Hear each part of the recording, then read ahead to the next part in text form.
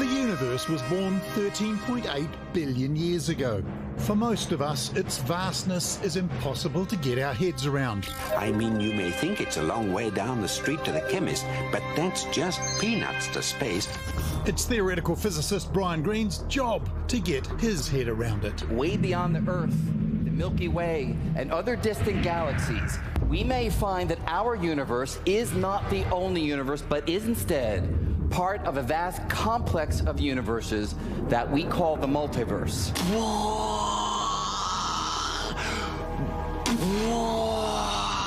Greene describes humans as the product of purposeless, mindless laws of physics playing themselves out on our particles, because we are all bags of particles. Jeez, to realise our own insignificance can be a real downer. Still, all the science guys like to bang on about it. This is Earth, and just a reminder, we are a speck in the middle of a cosmic void.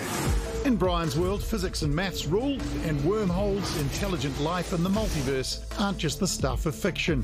Greene's latest book, Until the End of Time, is a rollicking yarn detailing the very beginning of the universe through to the very end. The end of the universe is chasing us. Live from one of the airports on this spec, Auckland Airport, is renowned physicist Brian Greene. Brian, if the human race is dying and the universe is dying, what's the point? Well, it's not to have an ultimate legacy. It's not about the far future. Even though the timescales for the end of life are enormous, we will all die. It will all go away. It will all disintegrate. So what's it about? It's about actualizing our potential as individuals, as a species, to illuminate wonder, to experience mystery, to create beauty. That is what it really is about. Love it. So how can we prepare? Can you tell us how and when the universe will end? I can.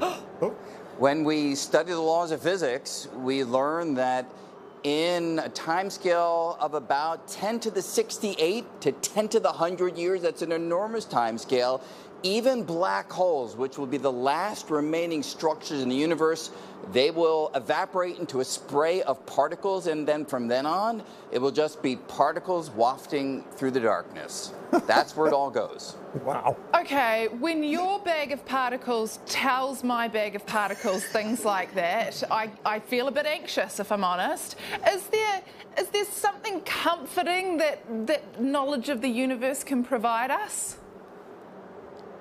I think it is. We, when we understand the universe well, recognize that we are deeply connected to the universe in a real physical sense. We are made of the same stuff.